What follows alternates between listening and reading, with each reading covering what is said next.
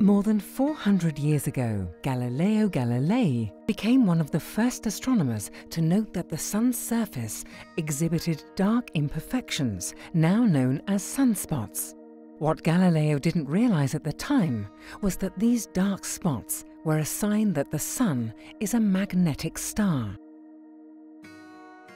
Sunspots appear dark because in these regions, the strong magnetic field limits the transportation of heat to the surface. This process makes these locations much cooler and thus darker in appearance than the surrounding brilliant surface. As sunspots develop, the magnetic field increases in strength and complexity and becomes increasingly tangled. Eventually, for some sunspots, the magnetic field snaps and, in an instant, the energy it holds is unleashed in a brilliant and violent flash. Emerging as solar flares and solar storms, this energy is sent hurtling into space. The Sun is not unique in being magnetic. Most stars in our galaxy harbour a magnetic field of some kind. Although we don't fully understand the processes that create our own star's magnetic field, other Sun-like stars are expected to have similar properties. However, the processes that drive magnetism on some classes of distant stars, such as those that are much hotter and more massive than the Sun, may be very different. But what is known is that solar flares and storms can impact life on Earth in a profound way.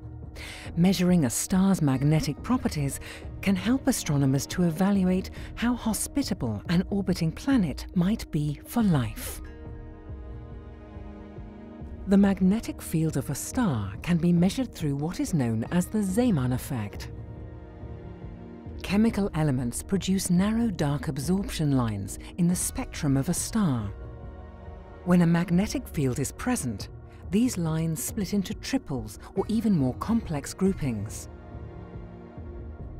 This splitting can be measured and used by astronomers to gauge the strength of the magnetic field.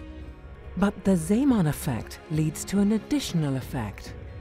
The starlight becomes polarized. This polarized signal is the vital clue that can be used by astronomers to spot the presence of a stellar magnetic field. By observing a certain star several times while it rotates, scientists can now use these polarization measurements to create actual maps of the magnetism-related star spots present on distant stars. Such images remain impossible to obtain directly with large telescopes, as almost all stars are simply too far away to be seen as anything more than points of light. But thanks to the huge amount of information contained in the polarized signals, we can uncover a great deal about stellar magnetic fields, revealing valuable data that would otherwise remain hidden. Astronomers have found that most stars are magnetic, but in very different ways.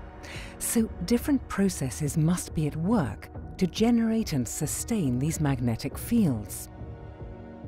We now know that these magnetic fields in turn have a big impact on how stars behave throughout their lives.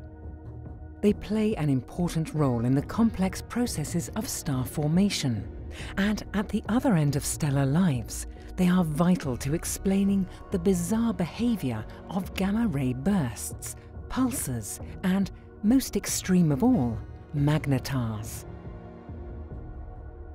Astronomers are now eagerly studying stellar magnetic fields to assess their impact on the habitability of rocky exoplanets around them. A star's magnetic field can greatly affect the amount of radiation reaching a planet's surface. Intense flares on stars produce ultraviolet radiation that is hazardous to most forms of life, both primitive and advanced. Magnetism has effects throughout the universe, from the Earth's surface right out to the most distant exploding stars. Polarization measurements help astronomers to understand the magnetic properties of our own star and all the other stars in the universe.